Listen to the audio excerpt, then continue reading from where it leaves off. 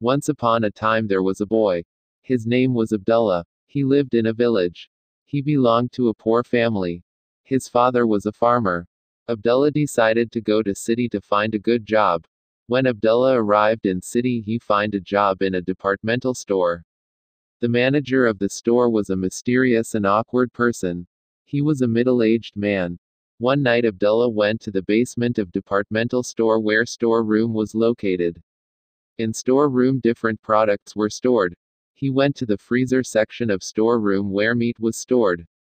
He saw human flesh. This terrified him. He decided to run away from there, but suddenly manager of the departmental store along with a butcher arrived.